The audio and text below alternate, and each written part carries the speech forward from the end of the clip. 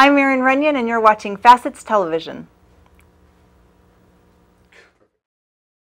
I'm Kevin McDonald, and you're watching Facets Television. Tonight we have a very special show. In studio with us is Erin Runnion, and Erin is the mom of a young girl by the name of Samantha Runnion.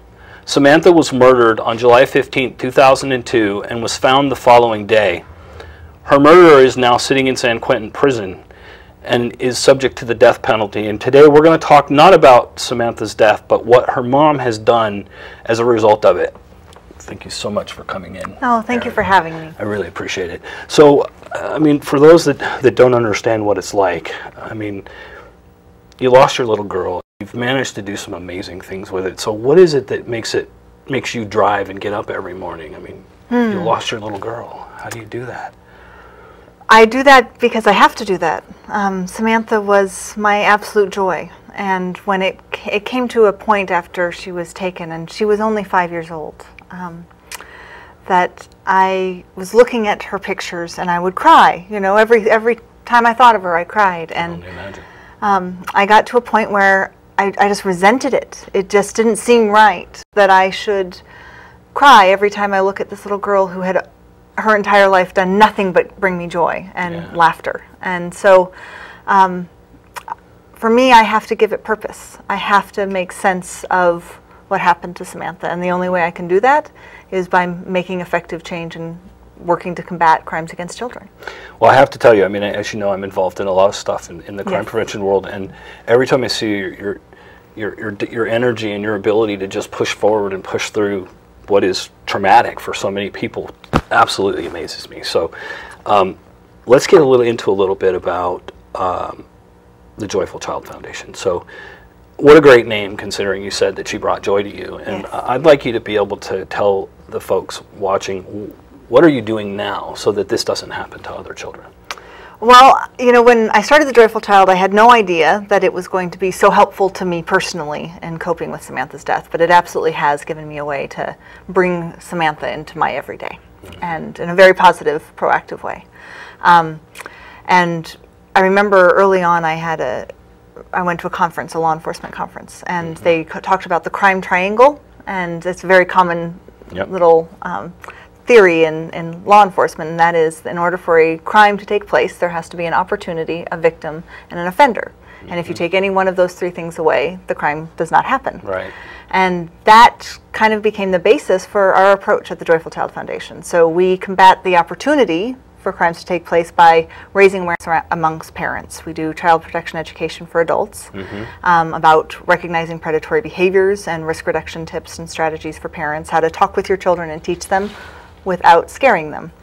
And then for children, we eliminate the victim by teaching them about personal safety empowerment. So we teach them what to look for, how to recognize potential danger, and physical skills to resist and escape, to stun and run. So let's back up on that. I definitely want to get more into the children's thing, but I do want to back up. It's so important that people understand, of course it's nobody's fault if something happens to a child. We can't go there. But there are definitely ways and things that you can do to help raise the odds that your child isn't going to be a victim. So I'm fascinated by the fact that you originally chose to bring the education to the adults. Because I know, especially people that are more trusting, right? The world is not the nicest place, and if you don't give parents the power, especially in the case of the internet and some of the luring behaviors and things that are happening where you as a parent may not even know it's happening. How do you recognize those things? So now let's move to Rad Kids, and I'd like to hear more about what really is Rad Kids and how does that help children to defend themselves? Well, Rad Kids is a 5-day personal empowerment safety education program, and I became a certified instructor in 2008, and then as a consultant to the Orange County Department of Education, we actually conducted Rad Kids trainings throughout the county as an after-school program, and it is an awesome program, and what it taught me was how to teach children without just telling them about being safe. Right. And so it's very interactive. Everything we talk about in terms of safety, we get up and do. And I actually took all of the lessons that I learned in teaching rad kids and spent the last year developing the Joyful Child Foundation's BRAVE programs. And so now, in addition to rad kids, we are doing our own 90-minute workshops for children pre-K all the way up to 12th grade. And we also developed a curriculum that we piloted throughout the county this year. So that's fantastic. It's very exciting. My goal is really to find a way to bring safety education to every single child in America. That's my goal. So let's go back to why this is so important, because in the case of your daughter Samantha, yeah, she's on your front porch effectively. She's got a little friend next to her. The classic that no one believes ever happens, man comes up and says, I can't find my dog, can you please help me? She does what little girls do. Well, of course I want to help find the puppy. So is Rad Kids designed to help children understand that's not wrong, that's not okay, and is that kind of what it's about? It is part of what it's about, absolutely. Okay. Abduction prevention is absolutely a huge part of what the BRAVE programs are about, as well as Rad Kids. And well, the way we teach that is actually there's a role play activity in which we go through tricks. And we talk about how adults that you don't know should not be asking you for help for anything. Right. Adults that you don't know ask other adults for help. It's not normal for them to ask a child for help. Not for a lost puppy, not for directions, not to offer you money and a job. They should be talking to your adult. Exactly. And if they do, that's the red flag to run. That is your indication that there's no conversation to be had. You run, yell, I'll get my adult to talk to you, or my daddy to talk to you, even if you don't have one, I don't care. I like that you're saying run, and you're not just saying it's not okay, you're actually saying this should be a trigger to run immediately. Absolutely, right? And that is literally what we practice with the children. So they hear at least 20 different tricks in the course of that activity, and they hear it and they run, hear it and they run, and every time they run, they yell, I'll get my adult to help you. Yeah, that's fantastic. Well, first we talk about who safe adults are, so that they recognize if somebody is not being a safe adult. We talk about what they can do in those situations when they are in danger, and they come up with their own BRAVE plan, their action plan for what they will do. And what's really important is that parents not wait until there's a dangerous situation to teach their children. Teach them now when we have the opportunity to use real life experiences. When you go to the store, what do you do if you get lost? Where would we meet? How would I find you? Come up with your plan with your child so that you know what they'll do in that emergency situation, and your child has the opportunity to practice. And with me is Gina Ramirez. Gina is the ambassador for Joyful Child Foundation, but she's also an Orange County probation officer and a supervisor in the Sex Crimes and Sex Offenders Unit. Thank you so much for talking with us. Thank you. So can you tell me a little bit about what got you involved with Joyful Child Foundation? I was really impressed with Erin and what she was trying to do, and I really felt that this is where we needed to be, educating the public about child safety and educating parents about keeping their children safe in the community. So how does your work in the probation department enhance your ability to work with kids, training them like here? Well, it gives me a background and experience having worked with probationers and those convicted of sexual offenses. It gives me kind of an insight as to how we want to keep our kids safe and educate our kids on recognizing unsafe behavior. So for the parents that are out there wondering, is this something I would want my child to be involved in, you know, what are a couple of things that you can tell them that might motivate them to get their kids involved or get their school to sign up? It's definitely worthwhile. It won't cost you anything. The lessons learned are invaluable. Keeping your children safe and teaching them to recognize behaviors that are uncomfortable for them, teaching parents to accept those statements from their children when they say they're uncomfortable, and just calling out those unsafe behaviors, I think really limits that offender's ability to take advantage of that family and that child. So for those that may not see the program, maybe one or two tips that they can take away from just seeing you on TV today. Believe your children when they tell you something's not right and doesn't feel good, and just always be aware. Be aware of your child, be aware of who's around them and who has contact with them. Thank you so much for talking with us today. I'm Kevin McDonald, and with me was Gina Ramirez with the Joyful Child Foundation and Orange County Probation. Thank you. There's pain there, but you manage to always keep a smile on your face, and I think that helps everybody around you, because we're trying to move forward with a dark subject. And, right. And I, having known you since, actually, I think we met the day that it occurred at the Stanton Sheriff's Station. So this is why this case means so much to me. Not that it doesn't mean a lot to everybody that hears about it, right. but to see you've done so much and you know, since that happened to me is just, it's amazing. Thank you. I have to say, you asked me about the challenges in doing this work. Yeah, please. And there are indeed a lot of pushback, questions from parents and teachers when it comes to teaching children defense skills. Yeah. And I just wanted to speak to that a little bit, because the National Center for Missing and Exploited Children did a study of 500 attempted abductions, you know, that were not successful. Right. And in those 500 cases, they found that in 85% of those cases, it was the child's physical resistance that enabled the child to escape. Wow. Only 11% of the time did an adult intervene. And that's what parents have to realize. That's huge. We cannot be with children 24/7, as much as we want to be. Yep. When they are in danger, it is when they are alone.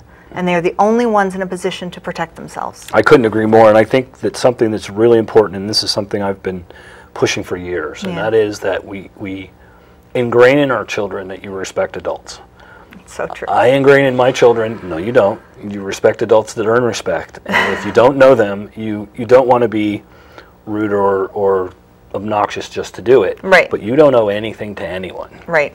Because they're an adult, and in fact, the trust level goes down, in my opinion, the older they get. So my daughters, they knew it from the first day. Daddy gave them permission to go, I don't care who you are, I'm leaving now, right? Right. You know, or whatever. So I think that's an important part of what's training is required, is to teach children, just because that's an adult telling you to do something does not make what they're telling you to do okay. Absolutely. And in fact, they need to be empowered to say no and leave or do whatever they have to resist. And I think that's a big challenge. Yeah, I really focused on that kind of empowerment in the BRAVE programs, because I really wanted to give children some words, some verbiage to use when they find them in an uncomfortable situation, and really emphasize that it doesn't matter if it's a 5-year-old or a 90-year-old. Yeah. If somebody is making you uncomfortable, if you have that feeling that does not feel right, that you have a right to get away. Trust your gut, yes, Yep. absolutely. And so giving them words to be able to do that and actual practice is part of what we do to empower the children.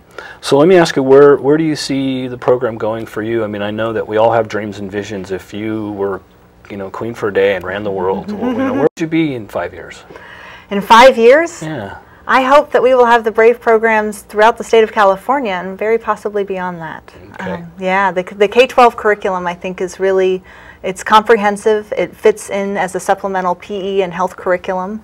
And we've had great success in the pilot phase. The teachers have really enjoyed it. I made it very teacher-friendly. There are lesson plans that, you know, teachers can just take and do in 15-minute increments throughout the school day and throughout the school year. And it's gotten great rave reviews so far. So. No, that's terrific. Yeah. So are you doing public-private? Yes. How does the program work as far as getting it started and funded? Well, we are launching it publicly, the training and everything, come October. Okay. And so we'll see how that all goes from there. But the training itself is just a half-day in-service teacher training for the curriculum. Okay. For the workshops, it's a half-day training that we usually do on Saturdays or in evenings, because the workshops are really designed for law enforcement agencies and community partner agencies that serve children. Right. So if you're an agency that works with children and want to be able to offer a workshop on personal safety, we can give you that tool to do. And does that funding have to be done or assigned by a particular location, by city, or how does it work? Because I know with some of the programs I've worked in, you've had to get a grant for a particular school district or whatever. Right. So how does it work with your program? For those that are watching, pay attention. Well, the programs are going to be fee-based, so the training is fee-based. Okay. We are soliciting grants to sponsor the training for our community partner agencies. Terrific, okay. And for school districts that are Very serving similar to high-need Webwise Kids. communities. Yes. Great, okay. Yeah. So to those in the legislature, this is a program we need to get, expanded, and Absolutely. This is the woman that can make it happen. Thank you. So let me get into a little bit of how have you managed to maintain in your family, and how did this affect your your life dynamic beyond yourself, if I may ask? Wow. Well, my husband co-founded the Joyful Child Foundation with me, and thank goodness has been a rock throughout the last 13 years, but especially the last 10. So he is the treasurer of the foundation, and we have a full board of directors, and he's really very, very supportive. I fly all over the place doing speaking engagements, and he's Mr. Dad. You're one of the busiest people I've ever seen, so I can imagine that's great to have him being able, supporting you in that process. Yes, and for my children, it's been interesting. I don't know how else to put it, really. For them, I really work hard to protect their anonymity, because I didn't want them to feel like ever they were growing up in Samantha's shadow. So I don't really talk about them very much publicly. No, and I've seen it. I think you've done a great job of that, because I've never seen any reference to them, and unlike some other cases where they seem to get dragged in as part of the story, and I can very much respect that you don't want them to be part of that story. But they are awesome, and they bring me so much joy, and definitely help keep me grounded. Yeah, well, we all need grounding. That we have pie in the sky ideas and dreams about what we want to do, and so on and so forth. In the public sector, what has been your biggest challenge, if I may ask? Is it the government regulations? Is it skepticism? I mean, because I like to give other charities and other folks that are on a mission an understanding of how you've overcome, because it takes. I'm involved in it a lot. So, what have been your biggest challenges, and how have you overcome them within dealing with the government and law enforcement and so on? Well, I think lobbying for the Adam Walsh Child Protection Act was my first kind of foray into lobbying and advocacy. And Adam Walsh, for those, is John Walsh's son. Yes. Okay, so I just want to make sure we're... And it was the most comprehensive child safety bill this country has ever seen. And I lobbied very hard for it. And in the process, as I was going through D.C., would literally bump into other surviving parents in the halls lobbying for that. So we ultimately decided, after it passed, we were invited to the Rose Garden, and we were there when it was signed, and did all of our photo opportunities with politicians, and then learned that it had been authorized, but not appropriated. That's right, not funded. Been there many times. Right? Yep. So that was my first lesson in legislative advocacy, was the realization. So for those that are not clear on what happened, is that you can pass a law that says, here's what's going to happen, and here's the law. But until appropriation says, yes, we're going to pay for it, the law doesn't exist. Right. So we then have to go back and lobby for a whole nother 6 months, 9 months, possibly a year to get it funded. Yeah. And so that was a little frustrating. Now, was it fully funded, partially funded? How did that ultimately end? Ultimately, it was almost entirely funded. Almost entirely, yes. Unfortunately, it has only been partially implemented, and less so. The government has relaxed a lot of the provisions significantly. There's been a lot of backlash around some of the sex offender registration. SORNA was part of that bill, which is the Sex Offender Registration and Notification Act. Right. And so that created the National Sex Offender Registry. And the idea of that, the reason we wanted that, is currently there are about 750,000 registered sex offenders around the country, and we've lost track of about 100,000 of them. And part of the reason we lose track of them is offenders change where they live, right? Yep. And so they move to a new state, and the other state doesn't notice for 6 months, a year and a half, several years that they're missing. Right. And so we lose that trail. And so the idea of SORNA was to create a single way that every nation was classifying the offenders, so that they could all be on one database, and it would be easy when they moved from one place to the other for law enforcement agencies to communicate and to follow up on their registries. And now you get into the difference between a liberal state and a more conservative state, and one, Yes. I know the notification issue here in California, and actually even the residential restrictions has actually caused some challenges too, because now what I'm hearing is they're just going homeless. Right. So now they don't have an address to register to anymore. Right. So there's and then this we lose big track circle of them completely. Right. So now, I mean, where you think you're starting to win, you end up going backwards. Yes. Right? Yes. California actually decided not even to try and comply with SORNA. They waived their right to the money that the federal government was offering for compliance or efforts to comply, and they just decided not to, because part of the provision was juvenile offenders who were convicted of serious sex offenses, and California will not put them on the registry. Yeah, and I think that's unfortunate, because based on the files that I've read over the years and the cases I've been intimately aware of and involved in, through crime victim support and stuff like that, there are a lot of young adults offending against other young people. And so it's kind of sad that, you know, you can have a neighborhood with icons showing you who the sex offenders are, and there could be 4 in between that just happen to be under 18 years old. Right. So, well, and I actually do a whole presentation on how to understand what Megan's Law means, because people really do not understand that almost half of registered sex offenders don't show up on one of those dots. They're only on the lists by county or zip code. right. And so again, in between, there might be somebody who's on that registry, but they're not going to show up if you do a 2-mile search around your house. Yep. Yeah, and that's one of the complications of how do you find out, and then the ranking system is another thing. I mean, Yes. you know, what does the different levels of Risk. quote, a predator or risk what does it really mean? Go ahead and get me started on assessment. Yeah. Well, maybe I should. I mean, because I'm starting to think that the folks that can make these changes are folks like you, honestly, who have the credibility to walk into a room and go, I'm not just some person off the street. Right. I lost my little girl, and I'm here because I truly don't want to see this ever happen again. Yeah. So And I've maybe, lived and breathed you know, this cause for 10 years. I yeah, know a lot about it. every day, 24 hours a day, and even when you're asleep, I'm sure your I- subconscious is dealing with the issues as well. So, Yeah. And risk assessment, just so you know, is a joke. It really is a joke. The law enforcement has to have some way of categorizing risk in order to justify releasing these people back to the public. That is what risk assessment is about. It is a made-up justification for releasing people back to the public. I would agree. And then we have AB 109, which is using that risk assessment. For those that don't understand what AB 109 was, it was a realignment of moving state prisoners into county jails because of budgets. And so as a result, we now have a county doing everything they can to make it look like they're releasing non-high risk offenders when they really aren't. Yes. Now, That's effectively what has happened is what AB 109 did, and what we're actually, I am involved in trying to reverse this, because the reclassification of sex offenders and violent offenders to non-sex, non-violent offenders is absolutely horrifying. It's insane. It's so dangerous. Yeah, it's insane. And people have already been killed and raped as a result of it. We have a huge, like 58% increase in the number of sex offenders who are cutting off their GPS tracking devices because counties are strapped. They don't have the resources to go find these guys, and then when they do arrest them on a simple parole or probation violation, the judges don't even put them back in jail because they're full. Yeah, and this is one thing I think where this state has failed miserably.